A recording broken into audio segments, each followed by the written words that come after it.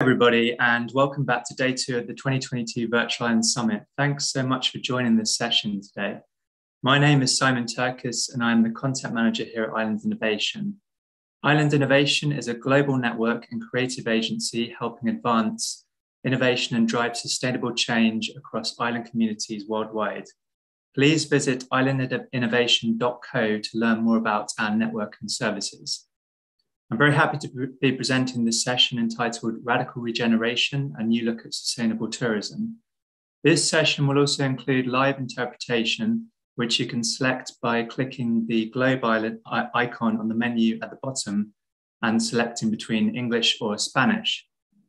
Before we begin, I invite you to use the chat function to introduce yourself and where you're joining from and make any comments during the session.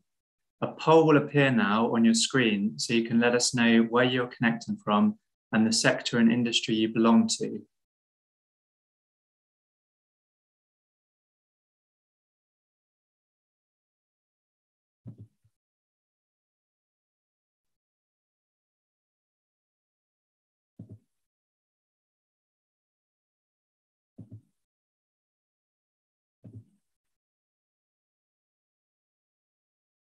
Please make sure that you also use the Q&A function for your questions, and we'll do our best to make sure that we can address as many as possible.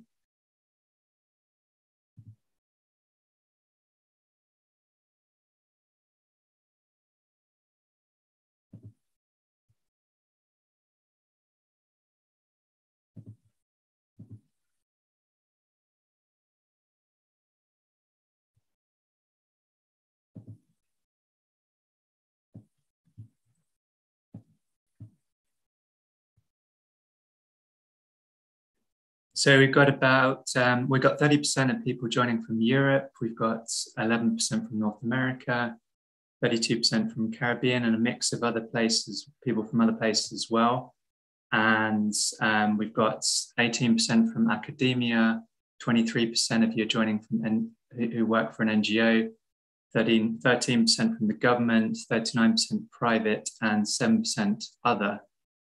So it's great to see a mix of people from different sectors and different places around the world joining this session today.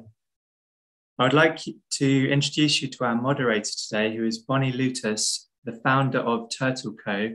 and advisor to EU Interreg Islands of Innovation project. So I invite you to please turn on your camera now and join me on the screen, Bonnie. Thanks again for being part of this year's Virtual Island Summit, and I'll now hand you over to our moderator, Bonnie Lutus. Thank you. Thank you, Simon. I'm really excited to be here today for a topic that's very close to my heart, as I've been working in the field of sustainable tourism on islands for the past 10 years. So I'm really excited about this excellent panel today, and it's a pleasure to be your moderator. So before we get started, on many islands, tourism is the primary economic pillar. A mismanaged tourism industry can have detrimental impacts on the local environment and society. But it doesn't have to be like that. With a bit of creativity, tourism can also be a tool to regenerate the environment and help islands thrive. Today, we have excellent speakers working on inspiring regenerative tourism initiatives from islands around the world. I'm proud to introduce our panelists today, who include Rosana Murillo, who's the General Director of Tourism of the Balearic Islands, Diana Kerner, Sustainable Tourism Consultant and co-founder of the Seychelles Sustainable Tourism Foundation, as well as Carl Hunter, who's the property manager of St. Lucia's Anse Chastanet and Jade Mountains Resorts. And we have Stavros Kapitanaskis, CEO of Thalassés Crete Holiday Home and Domicile Development from the Greek islands. And last but not least, Nico Muro, founder of Visit Proceda. So with those exciting speakers lining up, I would like to introduce our first guest, Rosana Murillo, again, General Director of Tourism of the Balearic Islands. Welcome, Rosana.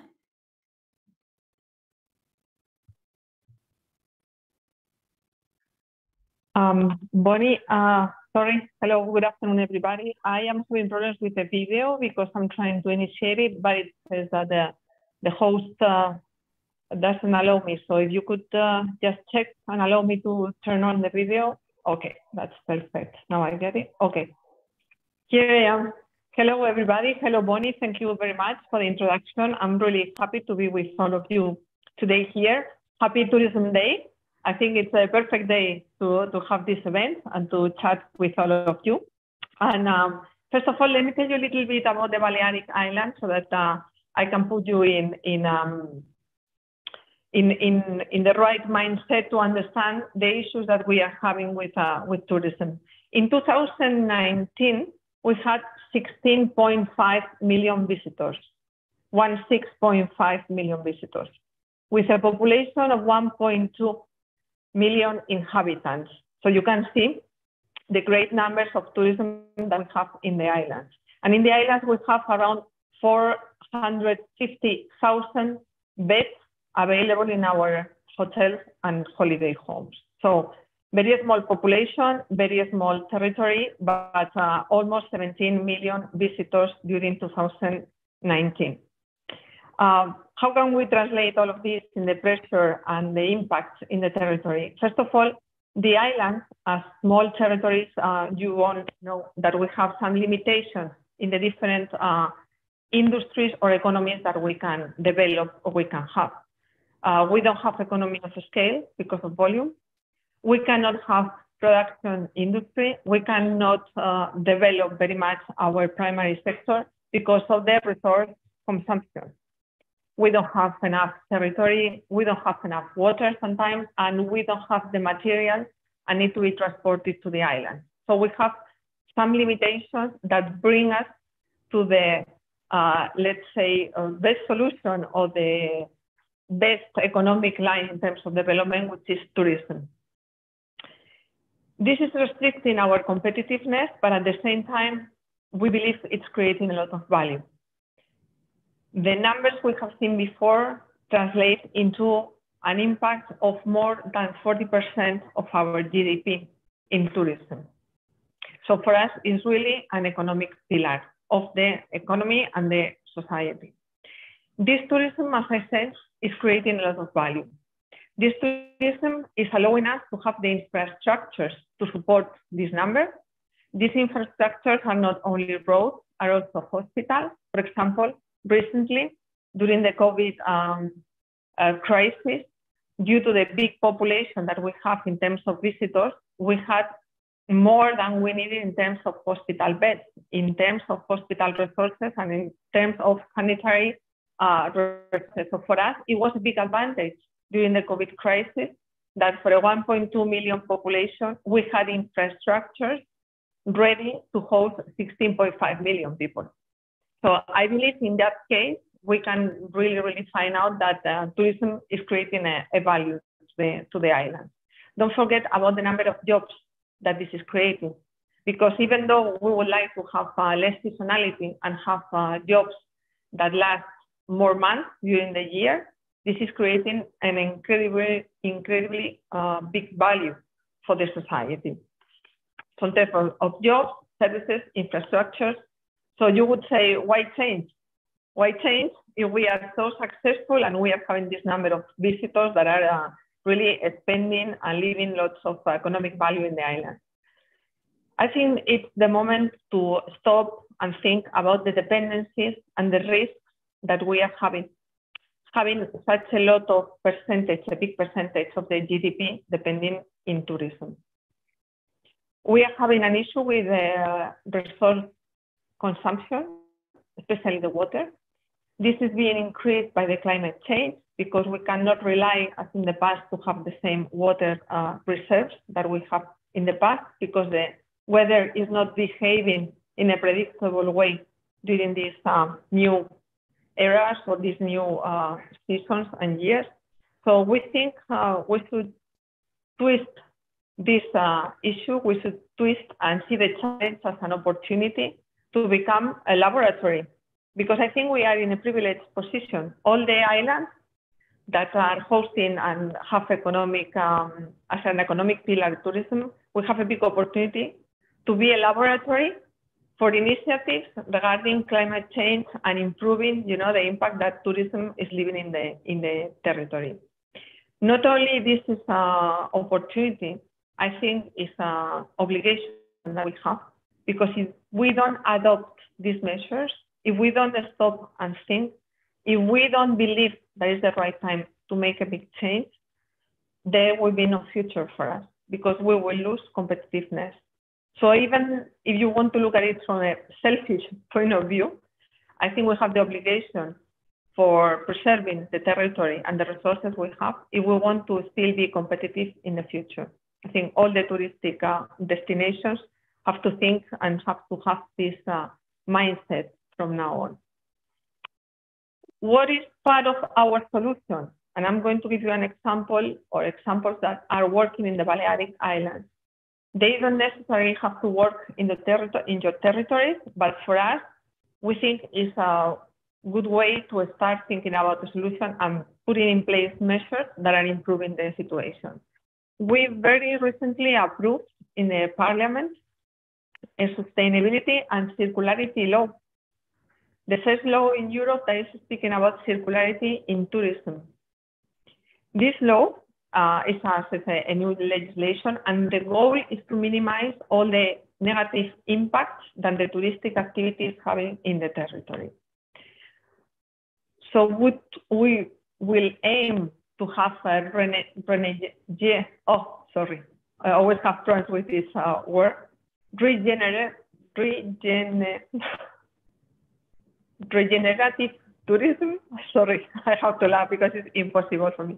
Turismo regenerativo, I'm going to say it in Spanish, instead of touristic activity that is having a negative impact in the territory. So we want tourism with a positive impact. We need to consider this impact, not only the environmental side of it, but also the social side of it. And I will explain now why. In this new law, I think we've been very ambitious. And with these 450,000 beds that we have in the territory already, we think it's enough. We think we cannot increase more the number of hotels we have, the number of rooms that we offer. So we put a stop for 4 years in any increase regarding new hotels, new developments in the islands. Because as I say, with the number of visitors that we have currently, we think it's not the time now to grow. We want to grow in value, and we don't want to grow in amount of visitors. So first measure, to put a stop to new hotel developments and to new touristic places or beds. The second big measure is that there will be an obligation for all the touristic companies to have a circularity evaluation. They will need to do a plan. They will need to sit at least once a year and make an evaluation about how they are consuming energy and what are the sources of this energy, how and how much water are consuming, what are the materials they are using to do reforms and also to do, let's say, to serve their guests. How are they treating food? And if there is any food waste, that we can treat it in a different way, and all the kinds of waste that we are having in the industry. So we think this is very important because it will put the companies thinking and including circularity in their processes.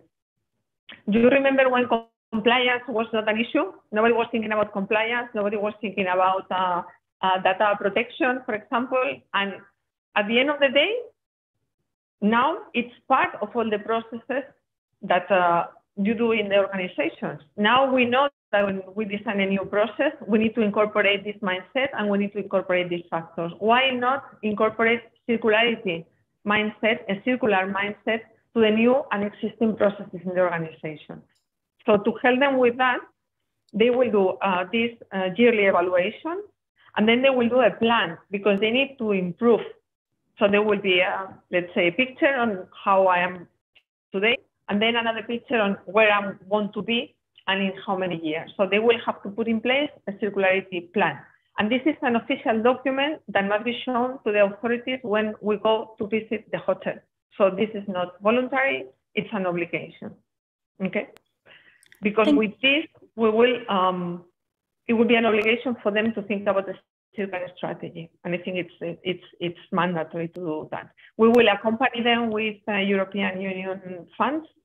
Bonnie, I don't know if you want to say something. Yes, I would like to, soon we have to move on to the next speaker.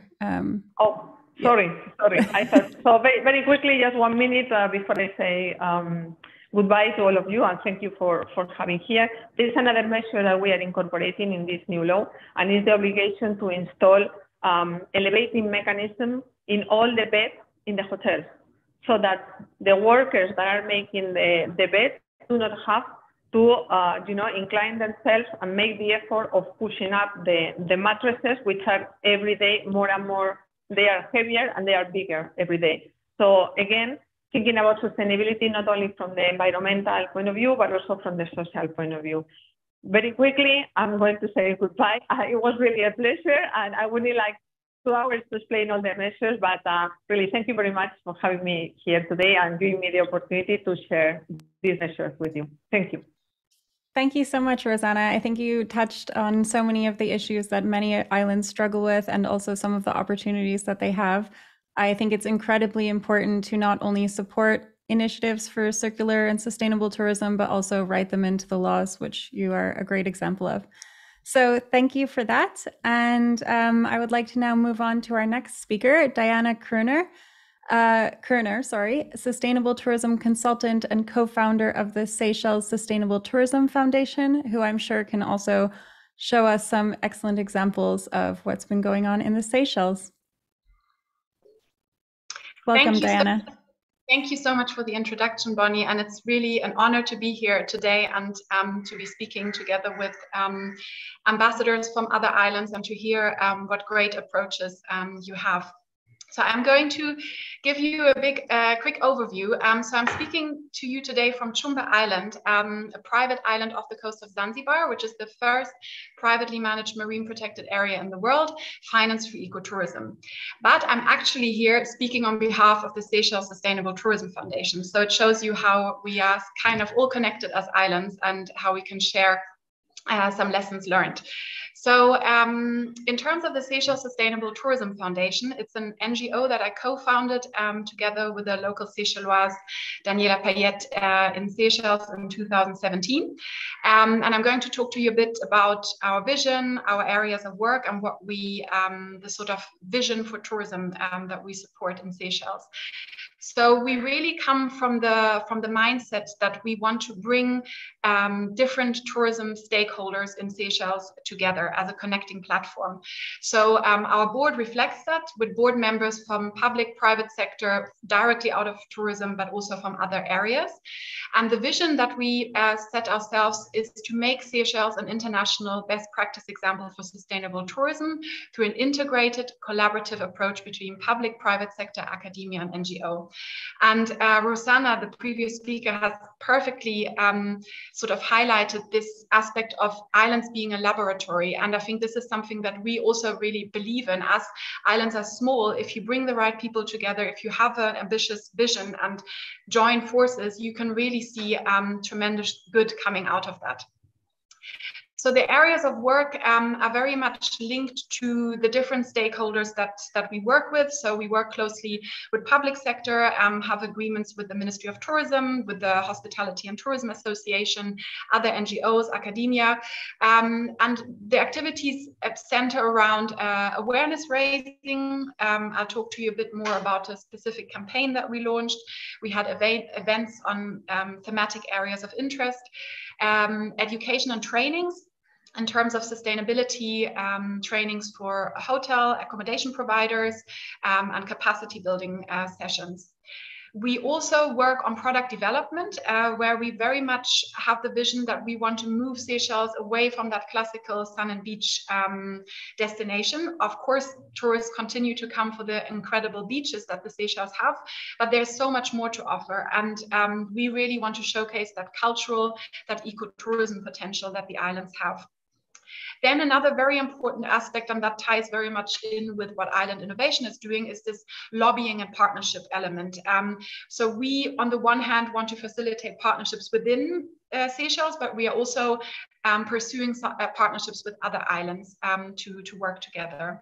And last but not least, an area that we're very passionate about is to inform evidence-based decision-making and policy-making. So we have conducted a number of research projects, one of them a willingness to pay survey to see whether tourists are willing to pay for an environmental fee in Seychelles. We also supported carrying capacity studies in the island, and conducted our own research on the economic benefits of sustainability certified hotels in Seychelles.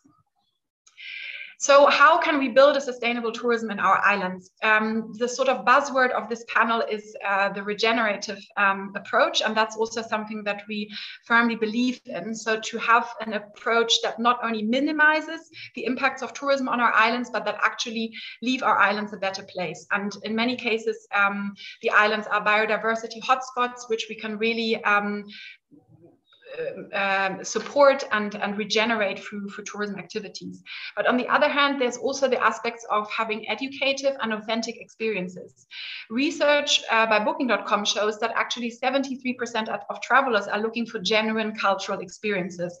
And in the case of Seychelles, and I'm sure in many other island cases as well, there's so much room for improvement of really getting in touch with the true authentic culture of each island. And then it's about local value creation, of course, where we want to make sure that island communities are empowered, that we strengthen value chains. Of course, this is limited. What you can do, because of course, in the case of Seychelles, it's 115 islands with 90,000 inhabitants. There's only so much that you can produce locally, but there's scope to introduce locally made products, local services more actively in the tourism supply chain. And then to diversify the tourism products, the tourism experience. Something that is the case for Seychelles as well is that there was a heavy focus on the accommodation sector, which has just been booming, but there's so much more to tourism, so many more experiences that go beyond accommodation, experiences that we can offer. So the aim really is high yield, low impact. So to go away from just looking at visitor numbers, but at actually looking at what kind of visitors are we attracting and how can they create positive impacts in the destination.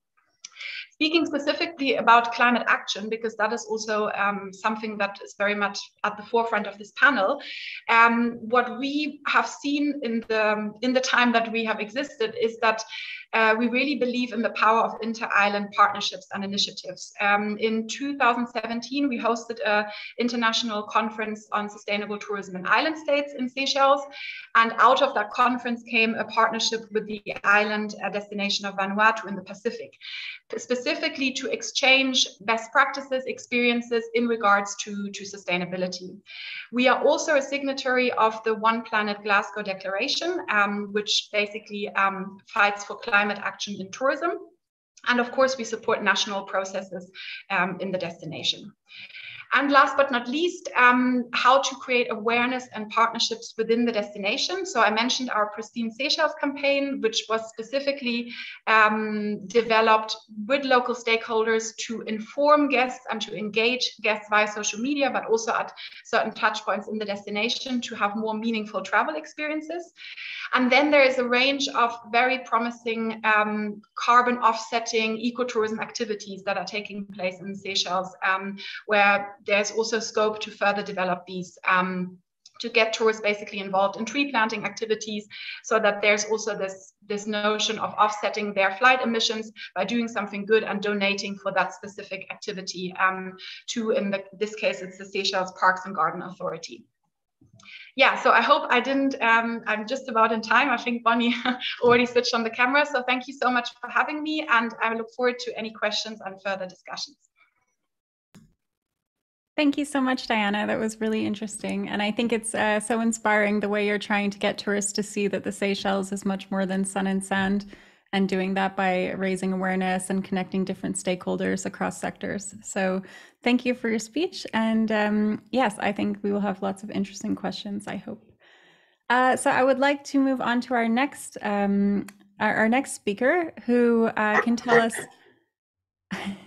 I would like to move on to our next speaker, who is Carl Hunter, the property manager of St. Lucia's Anse-Chastanet and Jade Mountain resorts, which are absolutely gorgeous resorts on the island of St. Lucia. And I would love to hear from him now. Welcome, Carl. Thank you so much, Bonnie. And again, thanks to everybody for the amazing invitation to come and share with you this morning. It is the morning in St. Lucia. We're in the Caribbean. And I really feel privileged that I'm able to showcase our properties and discuss a little bit with you about some of the initiatives that we have pursued, really to embrace our environment and sustainability. We're uniquely located on a beautiful island that really is a very green destination. And we really try to emulate that in everything that we do. Some of the things we have really focused on initially, obviously, is our sustainability from our core, which is the way that the property was designed to be sustainable and low energy. Jade Mountain and Anse-Chastanet rooms are all with one wall missing, so you're really in contact with nature. We use natural ventilation for thermal comfort. We don't have air conditioning. The way that the building was designed up at Jade Mountain is that there is a large opening at the front face of the building where you can reach out and connect. And the rear of the building is slightly narrower. So by simply attenuating the louver pitch, you can control airflow through the room and increase or decrease the amount of air movement without having any energy applied to that process. Also, each of our open edges has a swimming pool located on that open edge. So the inflow of air coming over the water provides an additional evaporation cooling effect. So this really helps with our guests having a very high thermal comfort, although we're not using any energy at all to do that. That's just the natural trade winds and the position of the building and the innovation within the design. We're ultra low energy footprint. We don't actually have televisions or radios or really anything in the room that's consuming power. But the room environment is such an amazing space that our guests are not disappointed. They're not missing these elements, and they quickly disconnect and get into that real nature connection with us during their stay. We're all 100% LED lighting, which most of us are these days. Our biggest power consumer for Jade, given that we have a pool in every room, is keeping 300,000 gallons in constant circulation. And so we again minimize the power associated with that by using inverter speed controlled water pumping throughout our guest rooms. We do some unique things with potable water. We're very lucky that within the estate, there used to be an old sugar plantation, and to power that sugar plantation, back in around 1780, a large reservoir was created to create an aqueduct feed source for the sugar crushing process. And we managed to repurpose that, rehabilitate it, bring it back into use. And we now use that water. It's fed by gravity all the way around to our water treatment plant. And then we pump it up to the top of the hill so that once we've invested the energy into transforming the water into very high quality potable water, we have no additional energy for distribution as it's all done by gravity. The water is so remarkable. We've now extended and have started our in-house bottled water program. So all our guest room amenity water is bottled from our source and is a great product, has been very well received by our guests, and in turn has eliminated the need that kind of crept in around the time of COVID, where people were becoming ultra sensitive about sanitization. And so we've now managed to eliminate all of the plastic bottles associated with water distribution and water consumption by our guests. Wastewater management, again, very unique, certainly within St. Lucia, as to how we've chosen to manage this. We have some significant land within the estate. We partnered with the World Health Organization, who came and assisted us in planning not only for the location, but also the capacity and the aquaculture selection our reed bed system. So a reed bed system is essentially a man-made natural wetlands which replicates the way nature would deal with waste and wastewater within the natural environment. So this comes through. It's a zero energy system with the exception of the pump needed to lift the water to the top of the reed beds.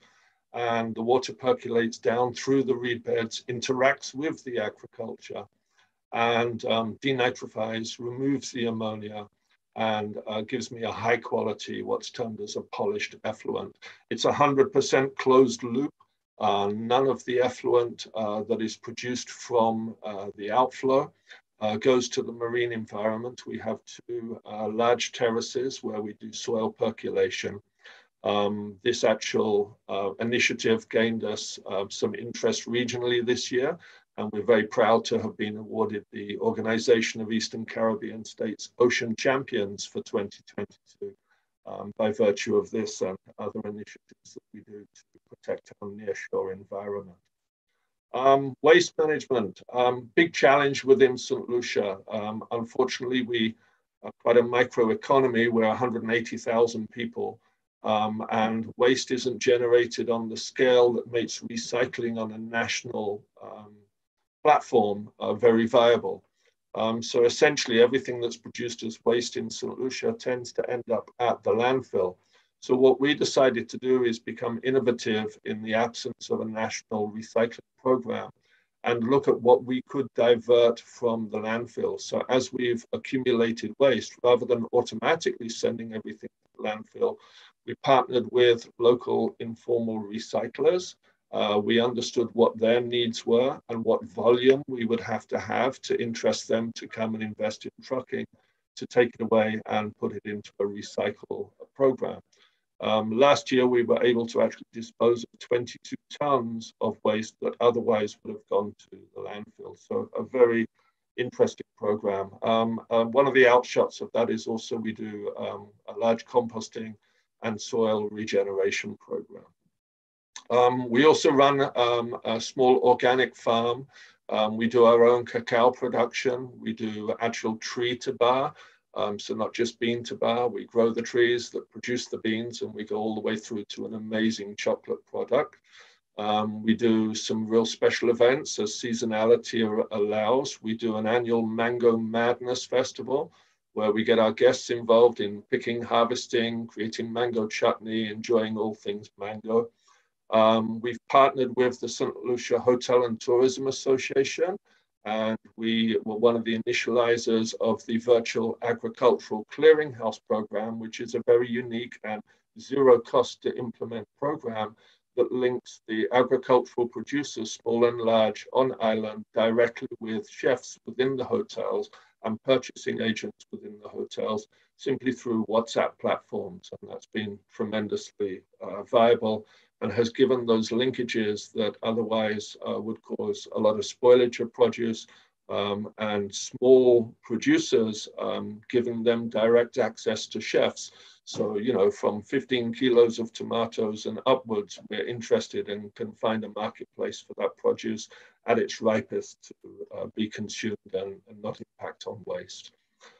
We're very focused overall on our sustainable operations and stewardship. We have embedded 6 ethical core sets for safeguarding children, protection of local customs, health and safety quality assurance. We're also keenly focused on human rights and management of environmental impacts. We get very involved in our community.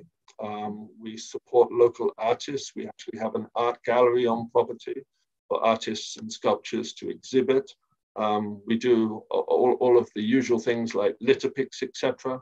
But we also have recently built a cricket pitch for one of our local communities. We're currently refurbishing the comprehensive school in town. They had a home economics room and we're creating that into a culinary arts center so that within the school environment, we're assisting, propelling people and preparing them for a work environment within hospitality.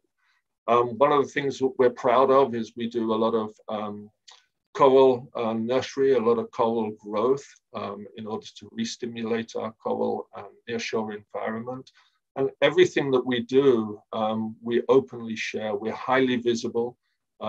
We are on the World Sustainable Tourism Council, but we also work with local businesses and obviously hospitality members to share our best practice and help influence change and nurture change within the business in general and solution. Carl, we're already quite over time. I'm going to have to ask you to, although it's super interesting, to try to wrap it up quickly. Last slide. So we're just okay, perfect. These are our external accreditations. I'm going to slip through this because we're short on time and say thank you. I want to thank you all from Carolyn Trebetsko's behalf. Carolyn is our owner, manager, director, innovator, visionary, and currently she's also the chair of St. Lucia National Conservation Fund and the Caribbean Biodiversity Fund, again, helping extend our reach to many different areas. Thank you. Thank you so much, Carl. I think it's so great to see how initiatives are really happening on the ground and how your hotels are sustainable by design. So sometimes the tourists don't even necessarily notice that they're acting in a more sustainable way, but the way you've designed it facilitates that. And then, of course, also the connection to the nature, and the Mango Madness Festival sounds pretty cool as well. Really great. Thank you. Thank you. So I would like now to go to our next speaker, who's also a CEO of a accommodation in the Greek islands. So Stavros Kaptanakis, a CEO of Tala. I hope I get this right. I know you told me how to say it before, but Thalassas Crete Holiday Home Domicile Development of the Greek islands. Welcome, Stavros. Hello. Thank you very much. Thank you, Bonnie. Thank you, everybody. Crete is an island from one end to the other. You need 4 hours and you feel like you have gone around the world. In Crete, you can find sun, sea, mountains, rivers, lakes, snow, olives, oil, oranges, bananas, apples, and many others. Crete is located in the southernmost tip of Europe, and geopolitical, its position is strategic for Europe. The people are its biggest capital since they are hospitable and open-hearted. The Cretan diet is world famous, and we have also managed to increase the average life expectancy of its residents. One of our resorts, Thalasses, is a luxury resort with the goal being to promote responsible travel and high sustainability standards. Our vision is 5-star hotels and 5-star communities. Is located in the center of Crete on a quiet beach. The resort location is not far from the island's famous Arkadi Monastery. These small resorts offer a boutique hotel with restaurant, and the hotel includes 2- and 3-bedroom spa villas and is used exclusively for accommodation. The location of the resorts offers opportunity to explore the people, culture, traditions of the island. This is the best achieved by low-impact cycling and hiking. Sorry, we seem to be having some feedback issues on the sound quality. Christian, are you? Oh, and now the speaker is muted. Stavros, you're muted at the moment. I think the technical team is just working on it. Stavros, if you could try your microphone again, you can unmute yourself now. Can you hear me? Yes. Yes, okay. So the location of the resorts offers opportunity to explore the people. Apologies, Stavros. We get the feedback sound again. I don't know if you can change your setting over there. Yeah, we're still getting. Sorry, I don't know what happens. Yeah, okay, sorry again. In the world, there is a demand for sustainable or responsible travel. In talking about sustainability. Apologies, Stavros, but it's super difficult to hear you. I don't know if you could try to unplug in and plug in back in your microphone. Now. It is better now. It's okay now, huh? Yes. Okay.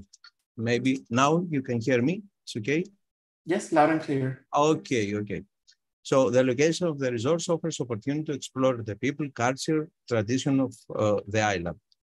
This is the best site for low impact cycling and hiking. The chance to explore local villages, the monasteries, local markets, and taste local. In the world, there is a demand for sustainable or responsible travel.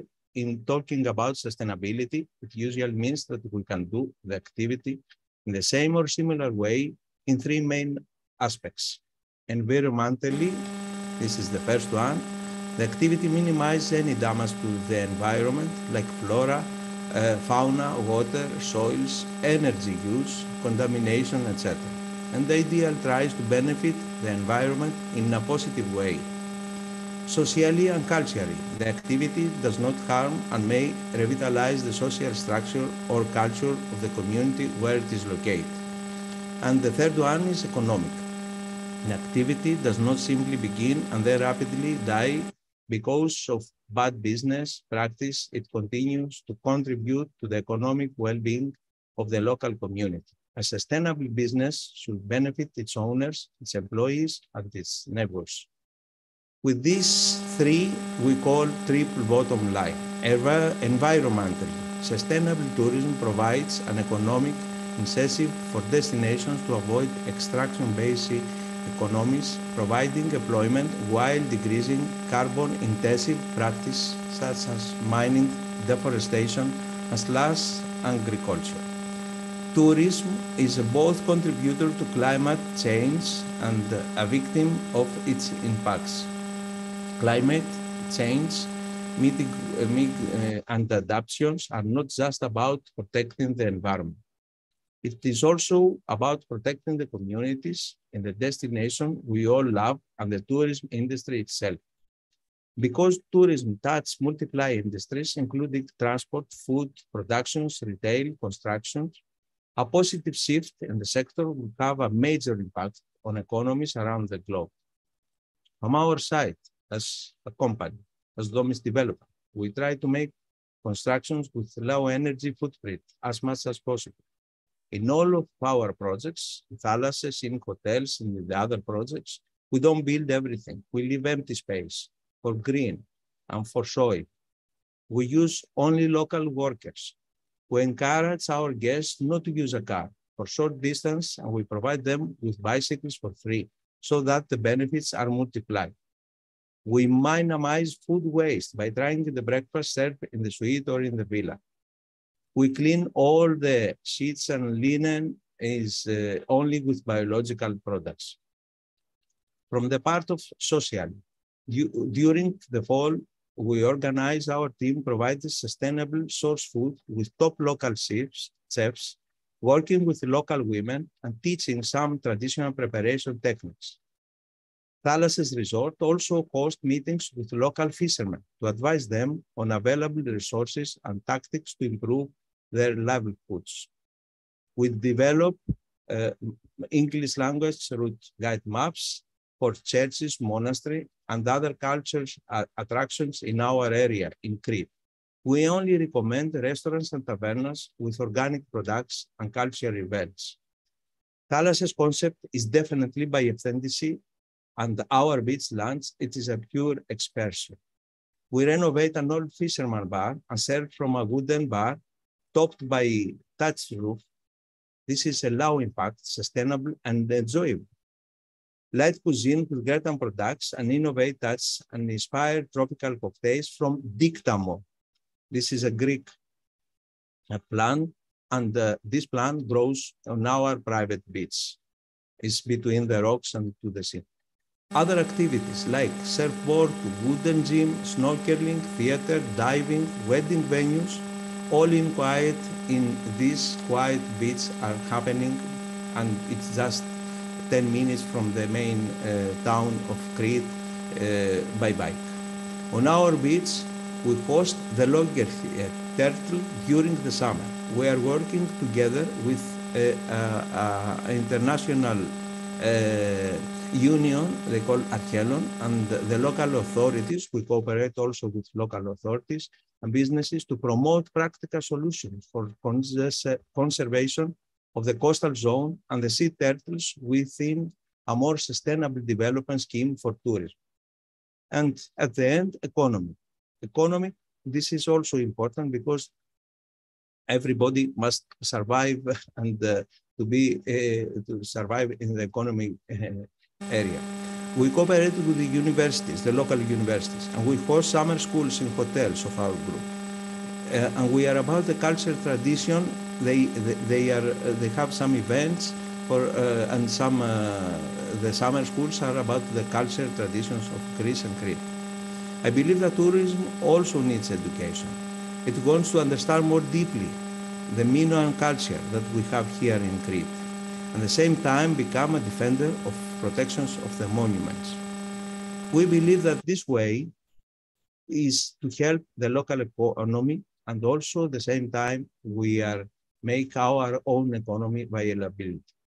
Thalasses is not just another boutique resort with villas, but it's an experiment that has withstood the difficult effects of the coronavirus and at the same time offers to our place and society. Thank you, Bonnie. Thank you so much, Stavros. I can really see that. Sorry for interrupt. That's okay. That's okay. I can really see that your accommodation is going above and beyond to really integrate sustainability into all aspects of your company. So that's really inspiring. Thank you. Thank you. Thank you. Now I would like to invite our final speaker, Nico Muro, who's the founder of Visit Procida.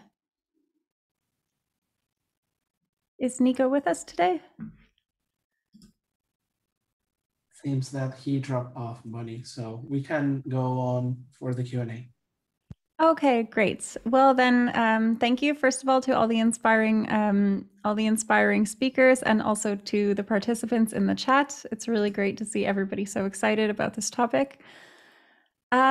So I would like to go to some questions from the chat. I see that a couple of them have already been answered, but maybe there can be an elaboration. So we have a question from Pamela Burnside for Carl. Pamela says, "Good day, Mr. Hunter. Who was the architect for your resort? Was it someone from the Caribbean region?" And maybe Carl, you could also elaborate on how the architect can become involved with designing sustainable solutions. Sure, very much. So actually our architect is also the owner. He's the husband of Caroline Trubetskoy. So that's Mr. Nick Trubetskoy. He spent over 45 years in St. Lucia, was inspired by the environment, was an architect by trade, and just simply studied and contemplated. And by the time he was able to build his own hotel, he did it the right way. A very innovative, creative thinker, a little challenging to work for, but a brilliant guy, and has inspired all of us and a lot of other people.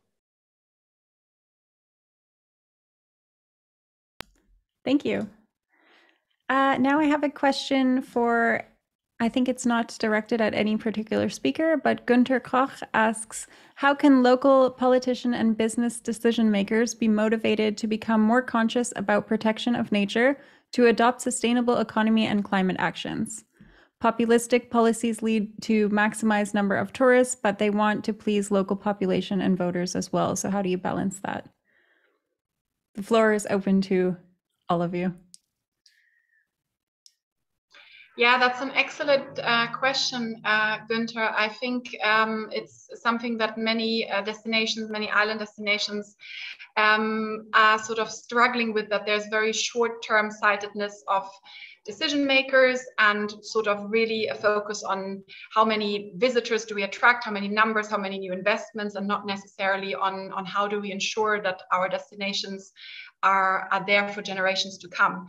The point there really is about making the business case, and seeing the examples from the previous two speakers. There is a business case that a sustainably managed organization, business, destination is possible, and that there's an increasing demand for these kind of products around the world. So at the end of the day, it's for the policymakers, it's about realizing that in order to stay competitive as a tourism destination, you have to look at the business case of sustainability and see that it's all connected. So if we protect our environment, ultimately this will also bring us more economic prosperity. So hopefully this is something that more destinations will and key policymakers will realize.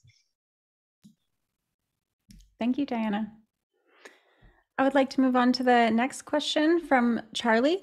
Can the speakers discuss what some of the challenges were when implementing advanced technologies and perhaps even failures of implementing advanced technologies? I'm kind of tempted to jump in here as an engineer by profession. So oddly enough, I've spent 26, 27 years engineering in the Caribbean, and I've spent a lot of my career de-North Americanizing and de-Europeanizing core engineering facilities that were appropriate engineering for other destinations. And so we've really adopted the keep it simple, have tons of redundancy, focus on energy consumption. And so we've developed what we think is should be entitled the Caribbean-centric approach to engineering. And it's not just a Caribbean-centric approach. So you should consider the resources, the skill sets, and the technology that's appropriate for your environment. It's very easy when you're building a hotel to embrace an externalized design, but you have to look forward and really contemplate, how do you look after this and how do you maximize its life cycle and really hit the mark in delivering the quality that your guests expect at the same time. It's a difficult and challenging balance, but it's not always the bigger designs that work. It's really thinking about what is going to be good for your specific environment and destination.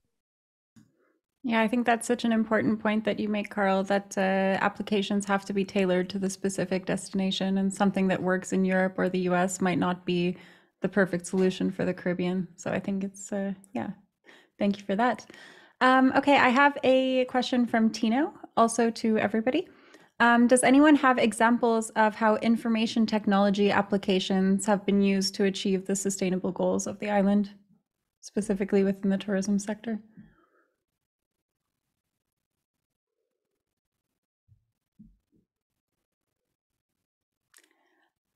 Tino, before we get back to that, do you mind elaborating on what you mean exactly by information technology applications? Unless, oh, hi, Nico. Funny to let you know that Nico is also here.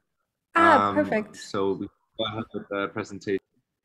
Okay, great. Welcome, Nico. So, yeah, I would just like to introduce now our final speaker, Nico Muro, who's the founder of Visit Proceda. So now we'll hear from Nico. Hi, thank you. Hi, everyone. Thank you for this nice invitation. I don't know what happened, but actually, I was following the panel, but Zoom didn't allow me to speak when you called me first time.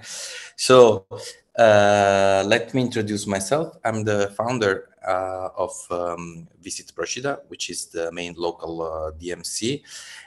And as well as I'm a board member and the local representative of the National Hotelier Association, which is Federalberghi. I'm basically living and working on this island, which is the smallest island of the Bay of Naples. And it was recently nominated the Italian capital of culture. I won't be speaking about numbers, but I would like to speak about culture, how the culture can influence the tourism and can create connection and cooperation with the local communities. This is the story, actually. This island, it's probably very singular island because it's very small, like 4 square kilometers with high population density, probably one of the highest of Europe. 10,000 people living in this small island, with an economy completely not connected to tourism. So most of the people used to be fishermen or sailors, and the local community always rejected, and didn't want tourists to come, because they wanted to protect, like the environment, and they really didn't think that the place was suitable. So this place was completely unknown, despite was among the most famous tourist destination of southern Italy, like Amalfi Coast, like Capri, like Napoli. This place was completely unknown. So 2 years ago, the local municipality decided to participate in this competition, this capital of culture, with a project called The Culture Does Not Isolate. So basically, they participated in 2020, and they basically won. So the island was nominated during the COVID time, during 2021, Italian capital of culture for 2022. So the project was based on 44 cultural events,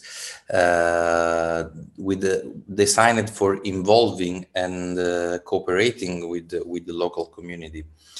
I really want to speak about this because this is, for me, a bright example about sustainable tourism, because this kind of small events, like starting from the local communities, involving the local community, they basically attract a special kind of tourism, like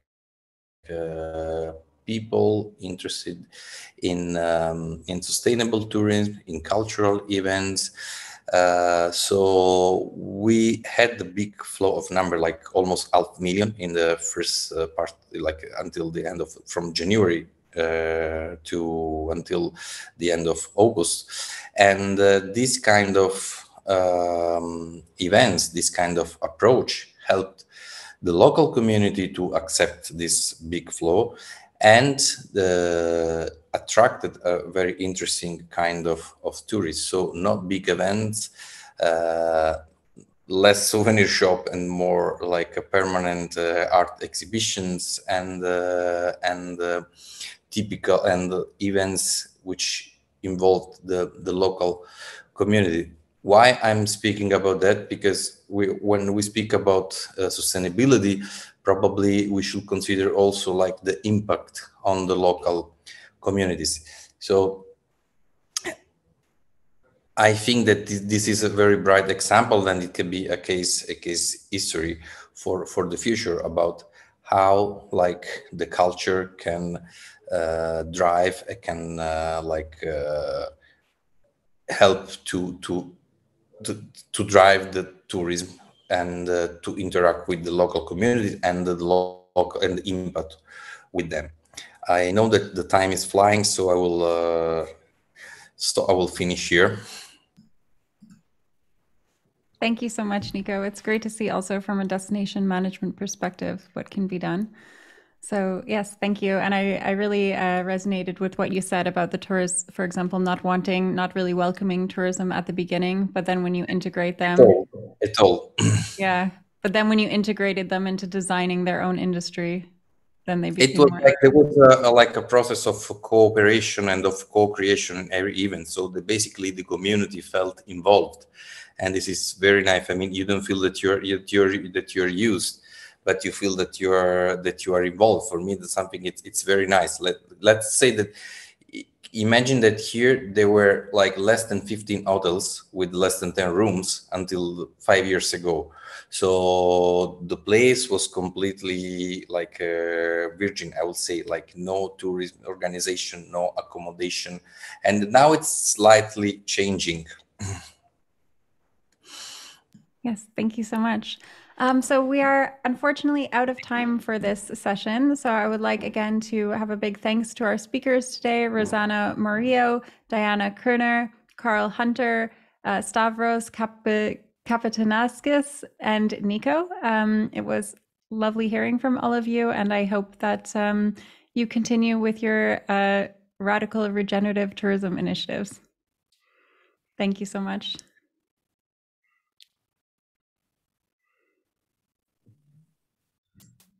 Many thanks to Bonnie and all of our excellent speakers. This was a really inspiring session, some amazing initiatives talked about, and it's exciting to see how sustainable tourism is really developing across the world. The next session today will be how a strong Indigenous voice can solve global issues, which has been co-organized with the Institute for Small Islands.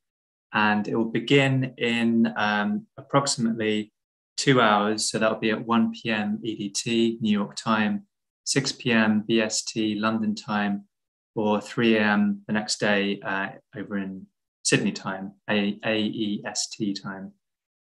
I'd also like to invite you to connect with us on Instagram at @_Island Innovation. Make sure to add the underscore before Island Innovation, as our other Instagram account is no longer active. And once again, thank you everybody for watching, and hope to see you in the next session. Enjoy the rest of the Virtual Island Summit. Bye everyone.